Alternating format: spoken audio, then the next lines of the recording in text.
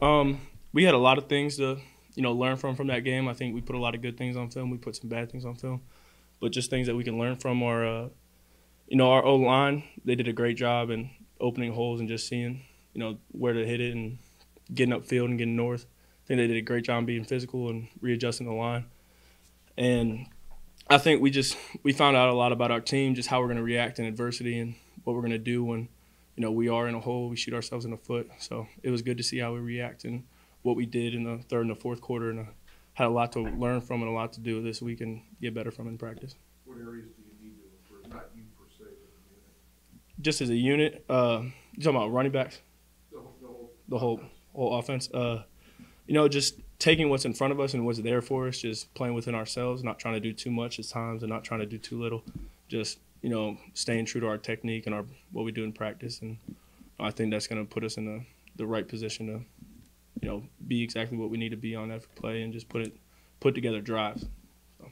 When you watch Valparaiso on film, what do you see? We're going to have a lot of opportunity to run the ball. And, I think our offensive line can really readjust the line of scrimmage, and that'll be good for us. And just as running backs, we're going to have to be patient in the run game and make sure we see when it comes and just be patient and take what's there for us. The home opener is always kind of special because it's the home opener. What's it going to kind of mean for you since this is your first year? It's going to mean a lot to me. This is my first game being so close to home. I'm from Akron, Ohio, so I have a lot of people just, about an hour away. I'm going to have a lot of people coming to the game and just family members that haven't probably seen me play in a long time, so it's going to be good, and it's going to be special playing in Youngstown for Coach Phillips and just the whole community who has been welcoming and so appreciative since I've been here this last 8 to 9 months. Has there been some talk among some of the team leaders, like we asked Jay on, you were here last year, but I think as a team we were in for almost 300 yards against this team last year. Mm-hmm. But just taking this opponent seriously, knowing the success in the past is, kind of in the past. Mm-hmm. Yes, sir.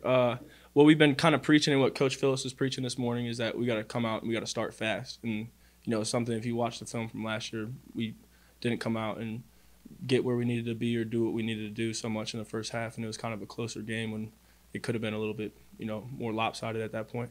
So we're really nailing on the head that we just need to come out fast, even in practice, make sure we start fast. And in the first half, just make sure we're not in a lull when we come out on the field.